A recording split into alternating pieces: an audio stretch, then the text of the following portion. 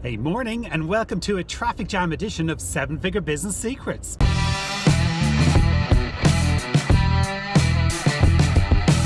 Hey, so yeah, just on my way into the office, and yeah, as you can see all around me, stuck in a pretty lengthy traffic jam. Apparently there's a crash about 5 miles ahead, so we're just waiting for it all to clear. But yeah, it gives me a great opportunity to give a quick chat to you guys. And what I want to talk to you about this morning was something we've been working on for basically, actually, it seems like years, but actually only the last week. It's a new product that we've got coming up, and you'll hear more about it. But it's the big business startup systems product, and it's how do you set up a startup quickly in a way that's going to get you, a high income and yeah, basically fund your lifestyle, but make it happen quickly. Because the problem with most startups, as you probably know, is 90% fail. That's not good, and that's just the reality. But a lot of that is avoidable.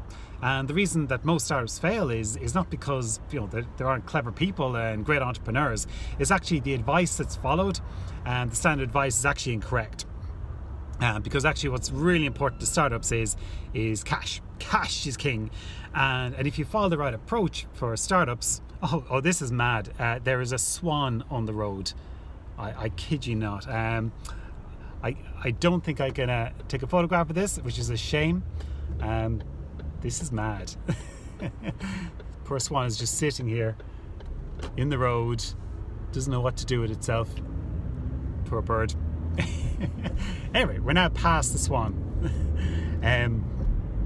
So yeah, so most people, yeah, they don't know what to do. So what happens is that they go gung-ho for a year, ups and downs, and then it starts dawning on them, actually this isn't happening as fast as I thought it was. And then by year 1.5 to 2, they begin to run out of cash. Sales aren't coming in, and eventually they just have to give up. I know, because that's happened to me twice.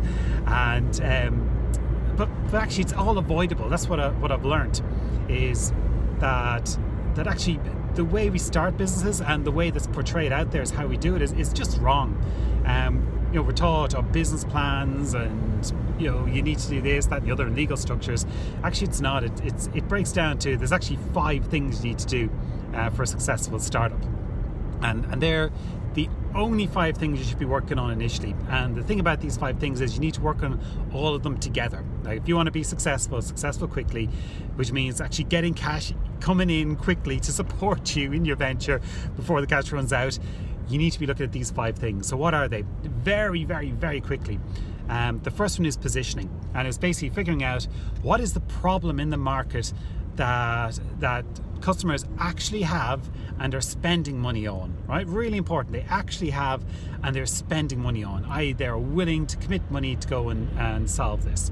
And part of that positioning is, where do you fit into that? Do you think that you're able to solve their problem better or quicker or whatever, cheaper or whatever it is, than what they're currently trying to solve their problems with?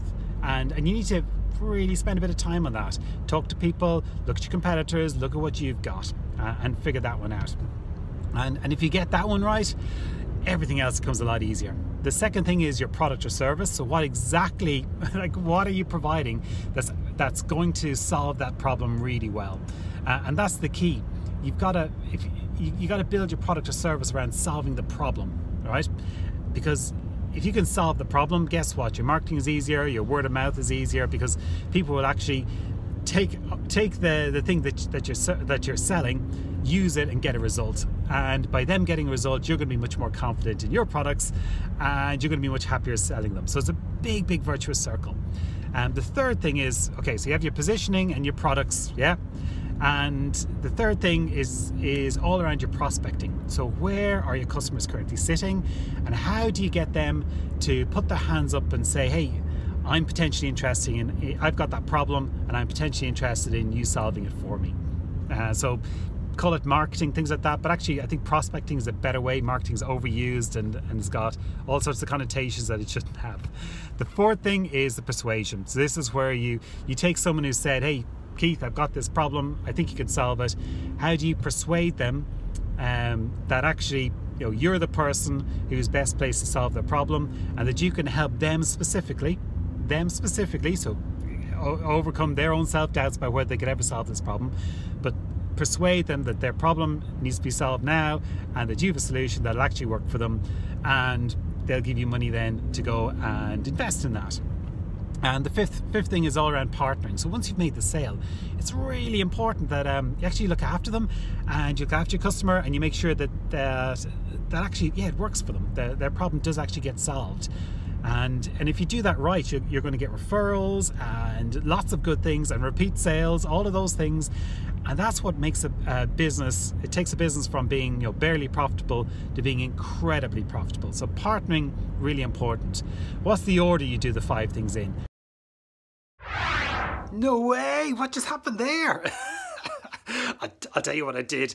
We got a phone call, and I clicked the phone and I forgot to turn the video back on. So I was, after that clip, I was talking away to the video, and I went through and explained everything else that I meant to explain. And at the very end, I went to click the stop record and realised, do you know what? I hadn't been recording myself. So anyway, back home, it's now about 10 hours later since I was last talking. Hey, did you see a really cool thing? That swan, that's obviously what put me off. You can actually see the swan's head at the back of the car as he passed it. How cool is that? See, I wasn't lying or telling porkies. Anyway, I was just getting on to tell you how the 5 things, remember the 5 things, and how really important it is to do. And what order do you do them in? Well, basically you have to do them all together. And I've just spent the last week, hence the bags under the eyes and everything, doing the 5 things for the product we're about to launch. And it's quite intense, because basically you got to go and you got to figure out, well, what's my positioning? Does that work? Okay, what does that mean for my product? Okay, so if this is my positioning product, what's that mean for my messaging? I need to go and change an element of my product. And you just keep working around back and forward, asking questions, until eventually you come up with the magic 5 that you now know how it's going to work for you. So that's my advice to you. If you are looking to create a business that's going to be sustainable and is going to basically replace your salary and income and all of that, you've got to have a look at all 5. Ignore probably 3/4 of the business advice that you hear. It doesn't work. I know, I've been there. I am MBA trained. I'm telling you, I've been told it and sold all of that. But actually, it's designed for companies who want to get huge bank loans and VC funding. That's what most business advice out there is actually based on. The business advice that you need for now, right this second, given the world we're in, is basically listen, you need to be getting out there. You don't need a huge amount of capital or cash to do it. You need to follow those 5 things. Those 5 things, the 5 P's I talked to you about. So remember, it's your positioning, it's your product, it's your prospecting, it's your persuasion, and your partnering. Right, hope that helps, and I shall talk to you soon. Bye.